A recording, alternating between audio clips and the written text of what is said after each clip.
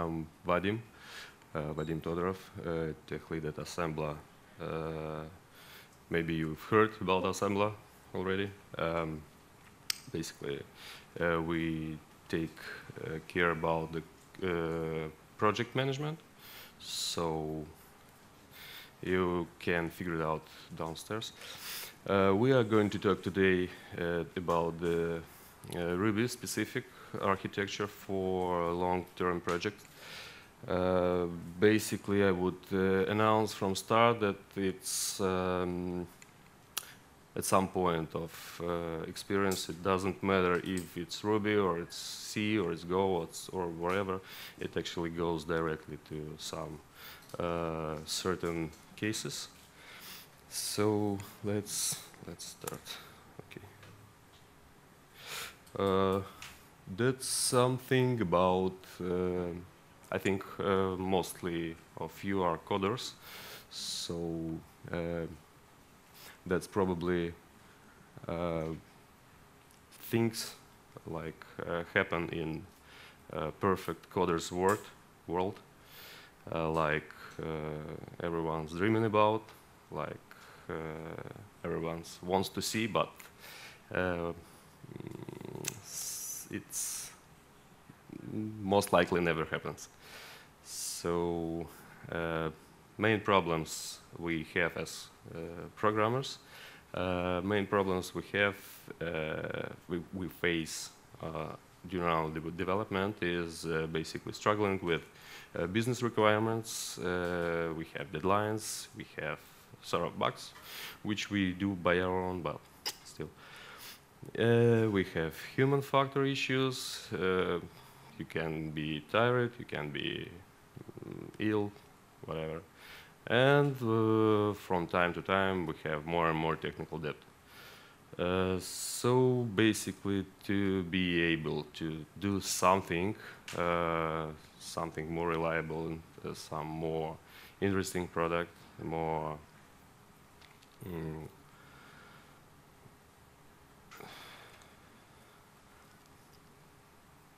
stable product, flexible, and being able to maintain it, and at the same time being able to deal with the business, we have to think of some way to befriend our end and the business end. So is there a way to do it?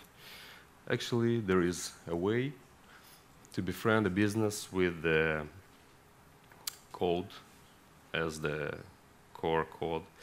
It's solid and DDD practices.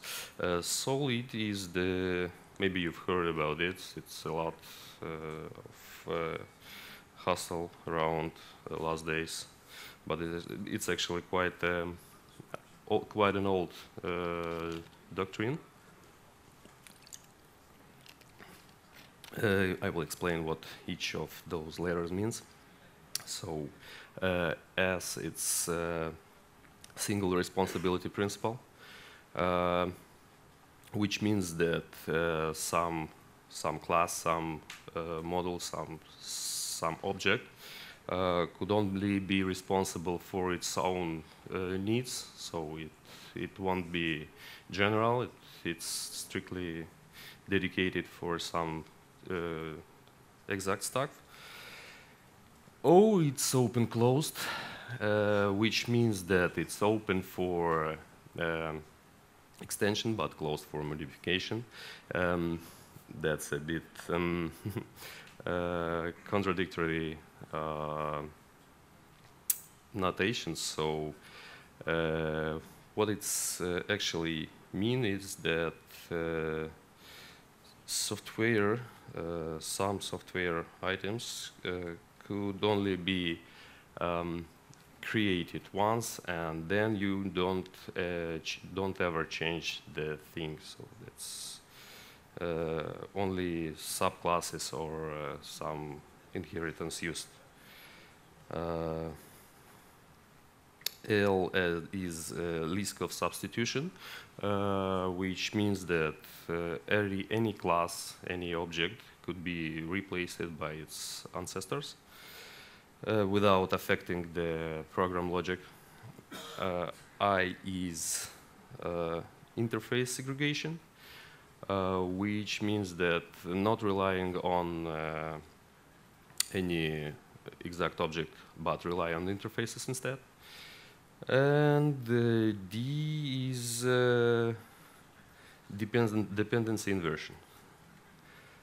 So I will explain it a bit wider later on. So what is about domain-driven development is the way to show the code itself from up to bottom. It means that business guys will see the same stuff, the same domains as the code guys. So it will be cleaner, it will be more specific, and it will allow to understand each other better. So here we have the benefits for the business, first of all, because basically every project is firstly dedicated to some business, so it's quite expected that we have to be friend with business somehow. So being solid plus DDD means that, as I said, business and developers are at the same level of understanding. Both teams, both parts of the struggling have the same domain, the same vision of the product, and basically that helps much to understand each other. Mostly, actually, the whole stack, the whole list of my projects everywhere I've been working on, it was always like, you know, let's do it fast. Let's search for the most easy solution and implement it. Let's do it. Maybe not so elegant right now, but we'll fix it later. So that's the business. That's nothing to do with that. So I can basically understand it, but it's quite rare times happens when you really go back and refactor that. So that's always not much time. It's deadlines. It's all over the place, I think. So using solid principles allows us as coders to perform the way business wants, like fast releases, like doing this as we do, but we'll think about it later. Why am I saying that? Basically, if you get structured, decoupled the whole code base, well, it allows you to introduce some muddy code, some fast code, something that has to be probably even thrown away at some point. But it gets you easier. It allows you easier to perform such a throwal in the future, because you will be able to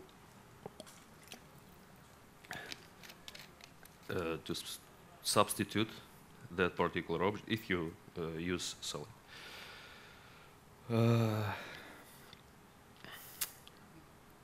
Mostly,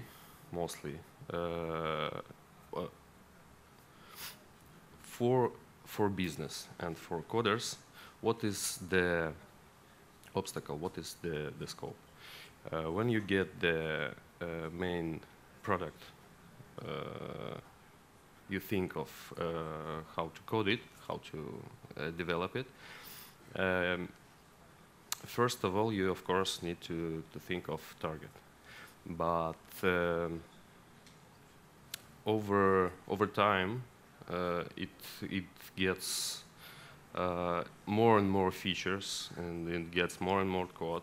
And if you don't think of maintainability, you will get at some point you will get just stuck with some feature which could not be added, or which breaks another feature, or it affects some other code.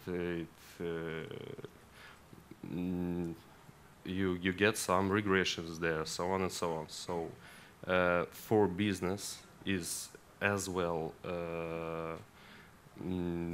a benefit to write a better code. Yep. So we hear about Ruby to talk about Ruby. So let's see what's specific has Ruby here. I actually love Ruby. First time I started to learn Ruby, it was I actually heard of it because of some magic, some monkey patching, or basically it was the sort of inspiration for me. So the magic which turned me to Ruby actually is not so good to use, as I realized over time. Those pitfalls are basically the main thing, I think, main obstacles people face and try to implement, try to use in their normal Ruby life, which after all leads to some very bad endings. So those magic, those monkey patching, those inheritance with includes and extends, those class variables, that's most evil, I think. Well, after the magic, probably. Those duck typing are sometimes leading to some very bad points, very bad code, and quite hard and time-consuming fixes. In my experience, I had a case when we've been working on stuff that was a small project, and it was actually not on Ruby, but it was on JavaScript, but no matter. It's sort of close because of again monkey patching and magic possibilities. So at some point, guys who was working on part that was SEO. Well, you probably heard about SEO, service-oriented. That was SEO product, and one of those services, which was built on JavaScript, at some point we just stuck. Those guys just stuck with the feature addition because they couldn't clearly understand it's their own code. So that's why I'm saying that we should avoid using Ruby, because Ruby is a wonderful language. I really love it. You can write DSLs with that, with I don't know, it's the most powerful DSLs I've ever seen. But again, avoid magic. So I will show you some examples why it's actually have to be like this, like what I say. At some point, we had in another project on Ruby, we had a place of magic. It was a model that was included in another class. So that was a small team dedicated to the feature. We developed it, and we introduced that magical extending, so on, monkey patching, because it was a Rails project, and we have to trick a bit with Rails. Of course, you've heard about Rails, since Ruby is mostly Rails these days. And at some point, we just realized that other guys who worked with us, who was working on the same project, but was not, it was actually a big project, but was not really involved into that particular development and not aware of the stuff we produced there. They particularly break the logic of our internal domain. So that's actually was hurting us a lot, because a lot of regressions and new customers coming to the new feature, it was actually harmful. And then we decided just to remove that magic. That was, I think, the breaking moment when I realized that magic is very, very bad.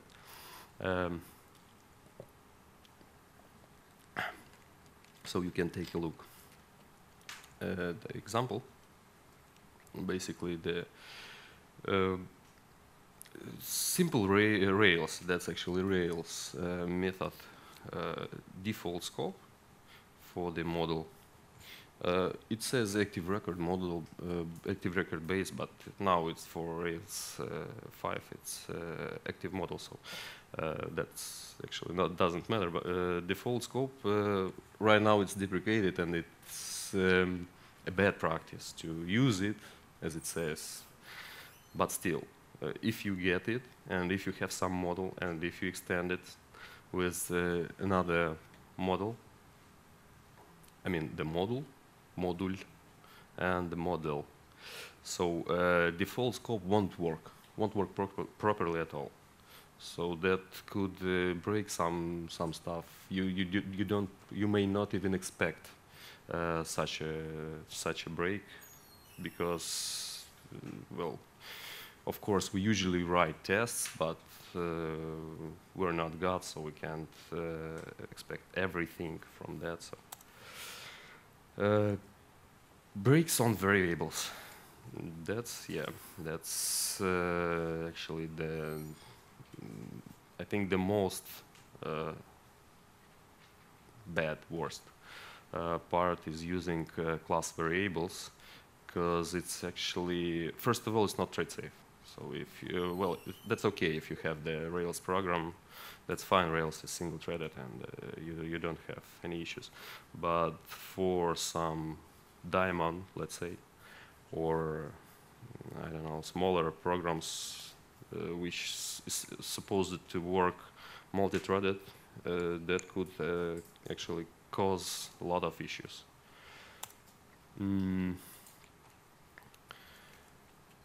That's that example. I don't remember. I found it somewhere over the internet.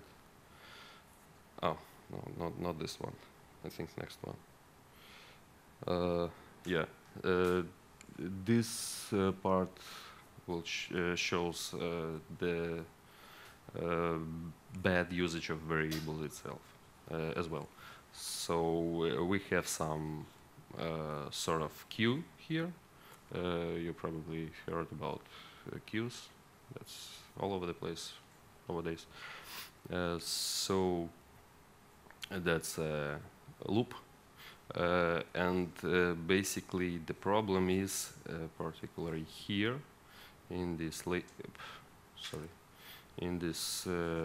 lazy load, because once overloop, once this particular variable is being set, it will remain the same all over the loop, so it will affect the basic logic. Using this example, I found it over the internet. I think it was Stack Overflow or something else. No matter. If you pay attention, this variable is not even class variable, but it's being used as class variable, so it's even better. That's the power of magic Ruby provides us, but at the same time, you should be very careful, pay very much attention to the stuff you do, because it could lead to some very unpleasant results sometimes. Return value. Of course, Ruby is a duck typing language. All over the place is duck typing. If it says like a duck, it's a duck. But sometimes it gets too far, and you basically have some unexpected data, because you can respond from method anything you want, any type you want.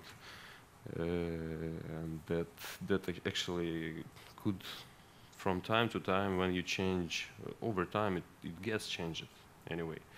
When you change some methods, you get quite unexpected results for the responses. So that should be actually even JavaScript guys who has the same problem as well. Actually, Ruby and JavaScript are pretty close to the concepts. So basically, even JavaScript guys invented TypeScript for some reason, because I think they actually get tired of the stuff. They can't control this own program. So actually, I was talking about a lot of depression here. Probably all of you heard Murphy's Law. So basically, if anything go wrong, that can go wrong will go wrong. So what to do with that? How can we avoid human factor, actually? As I said, it's way much easier to work with some strict rules, strict positions. So it makes sense to use static code analyzers. For Ruby, the most popular is Rubocop. Use framework level restrictions to avoid problematic code. So it's some documentation, it's some strict interfaces, some strict type responses, and so on. And of course, anything you write must be covered with tests, because basically tests helps us. I had a case, my former, it was I think 2004, far way ago. We had a project, and our business lead, actually mostly was business, so he told us that we can do whatever we want. The main case is well, there will be QA, of course, but the main case is that the program is working. So that's the goal. That's it. And I insisted on the test coverage. Other guys were not so inspired in that. So I basically just took one and tried to explain him on some examples. So we just took, it was MVC at that point, particular application, not Rails. It was not Rails yet. So we took that controller, and I advised him just to write the code. It was something simple like login, or I won't say you better, but I asked him to write some tests for that. Well, okay, he started too. And of course, it was actually own written based on some testing framework, but it was own written test set. So when we started to write those tests, um, uh, well, of course, it failed at once. So he says, "Hey, dude, your tests are not working." I said, "Wait a minute, let's see a bit deeper." And we started to dig it. Well, it's a couple of minutes, and realized that the code is not working. So what I said is that you just started to write tests. You just spent about 5 minutes here, and you already found a bug. So that inspired him to, and till now he writes, he covers his code with tests as well. So that's writing tests is quite important factor for the code. Yeah, that's the point. Actually, I was talking that you must, you have to lead some particular way, but it's actually no boundaries here, and that's why I love Ruby most of all. I will show you an example. That's actually designers will solve this task better. You have to tied these 4 points with 3 straight lines. Will not try to. So that's how it looks like. What I mean here is that there is no borders to use in your work. If that fits better, if you feel that looks better, if you feel that might save your day, that's fine to work. So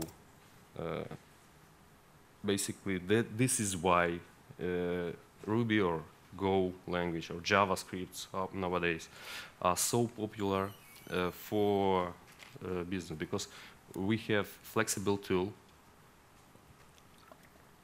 to work with, and it's quite easy to move on with. So that's the point. Functional programming. Why I'm saying about functional programming, I saw some guys from a particular Ruby project. They were actually using Rails. Hold on, I will show you.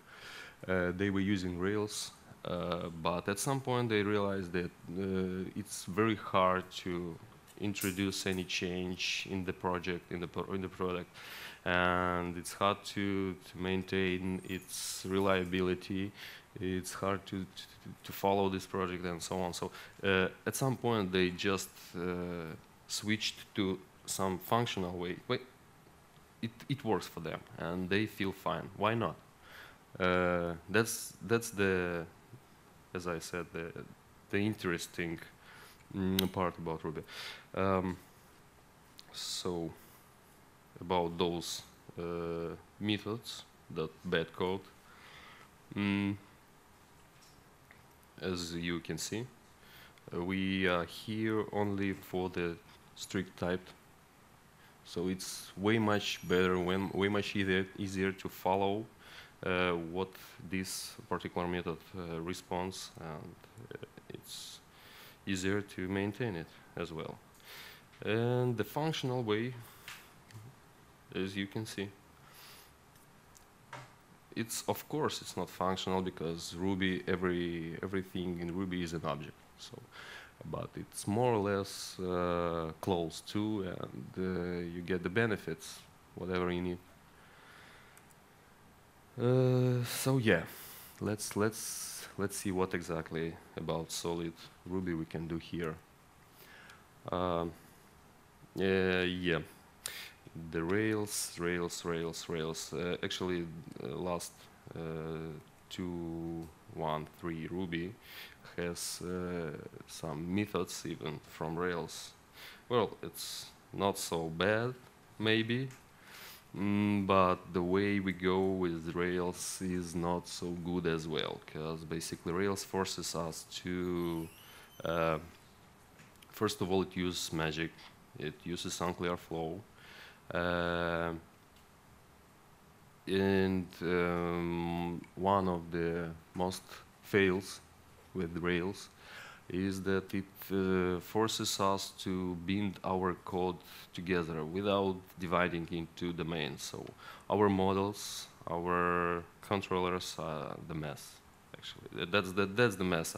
It's a shame to say it, but it's a mess. It's all over the places. I've never seen the Rails product, the Rails project, where it's a clear and straight flow that it could be understood right away just looking at it. So basically, that's the sad part. But what could be done? What could be done? That's it. And even one more bad point that I mean, the Rails itself uses exceptions to control flows, which is not so good as well, after all. So this small piece of code just shows us the whole mess happening around, because basically that's mixing everything into single place, and you have to smash your business logic, the domain itself, over the whole application. So that's quite unpleasant. What can we do with that? What could be done here? As I said, no type coercions. Respond with those objects. If that's array, you can return an array. If that's some sort of string, you respond with a string, or it's empty string, or it's string. So that's it. Even going with Rails, you can split. I've heard actually from some people that it's an anti-pattern, like placing some stuff at business folder or leap folder or whatever. They say that models are classes, so let's do those other classes to live with the models, because basically that's the same. But that's not the same actually.